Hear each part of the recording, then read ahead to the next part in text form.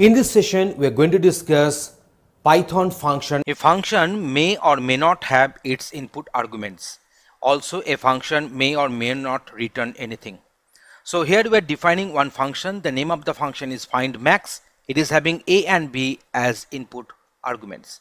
So here if a is greater than b, they return a. That means which is the maximum one will be returned, and that's why the name of the function is findMax here. So if a is greater than b, return a, else it will return b here. So this function is having input parameters a and b. So while calling this findMax, we are passing parameter 10, which will be assigned to the variable a, and also passing 20, which will be assigned to the variable b here. So if 10 is greater than 20, the condition is false, so it will return the value b. That means 20 will be returned, and that we can print here. So let us go for the execution. So max number between 10 and 20 is 20. So if I make this one as 100, if I make this one 100, then obviously the output will be accordingly changed. So max number between 100 and 20 is 100 here. So in this way I have shown you that how a function can take input arguments and how it can return a value. Next one, we're going for this hello. Here we are having two parameters. One is the name, another one is the message. The message is having one default argument. So it will print hello and then name and the message. So here you see we have passed the first argument as Ognivo, so that will be assigned to the name, and the second argument we have passed as have a nice day, and that will be assigned to the message. So in the second time when I'm calling this hello function, we are passing only Ognivo, not the second argument we are passing. In that case, as the second parameter is missing, it will take the default value of the second parameter. So let us go for the execution. You can find that hello is coming from this particular string. So hello Ognivo comma have a nice day. I passed this have a nice day, so that's why it has got printed accordingly. Next one is hello Ognivo, how are you? Because I didn't pass the second argument, second parameter is not being passed. As a result of that, the default argument is actually is getting assigned onto this message variable. Okay, now let us go for the another one. So here you see we are having one function. The name of the function is sumall, which will take the function with the arbitrary arguments. So sum is equal to 0. For I in arguments, sum is equal to sum plus I and return sum.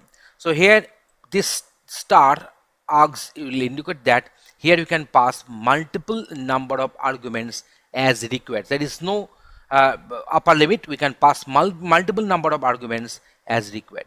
So in that case, for I in args, so it will retrieve one of the arguments at a time, and that argument will get added with the sum. Before going for this addition, we have made this sum initialized with the value 0, and then we are having this return sum. So let us go for the execution.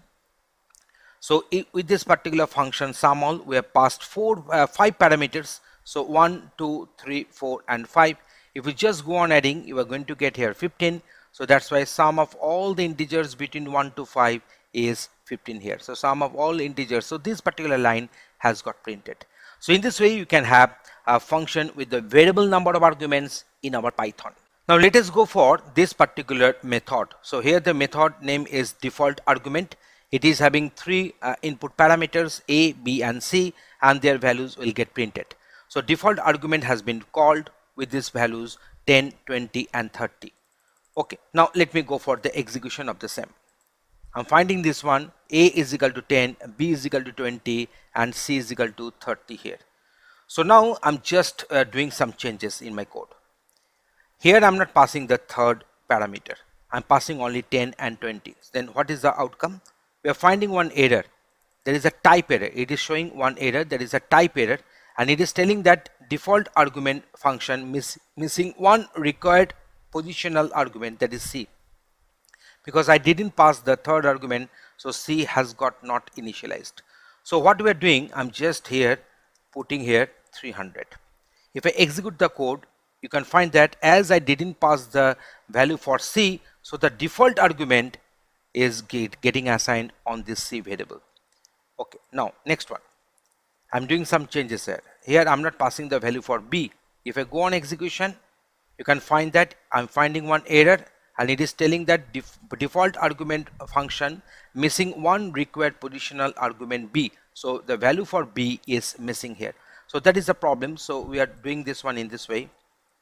We're retrieving this problem in this way. We're resolving this problem in this way. Now you can find that we're having this 200, the default argument is being assigned, and this default argument is being assigned, and 10 as I passed, that will be assigned to a here. Okay, next one.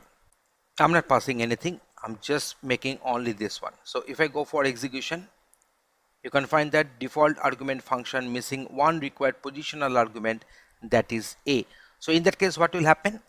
In that case, I should make some default argument to be mentioned. You see, so all the default values have got assigned here. So in this way, I've shown you that how the default arguments are playing their roles.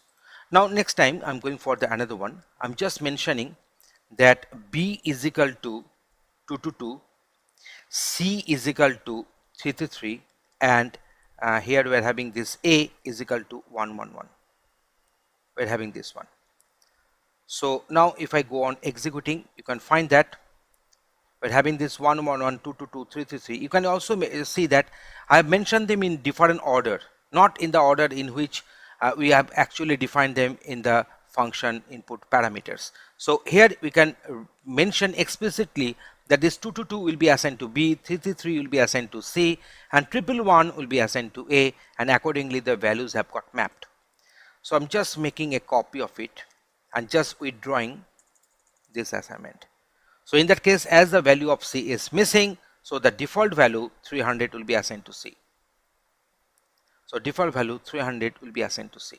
So in this way, I have shown you that how these arguments can be of different types, how the what is the your default arguments, how to write one function which will take multiple number of arguments as required.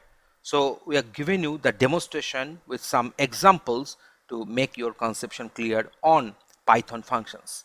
Thanks for watching this video.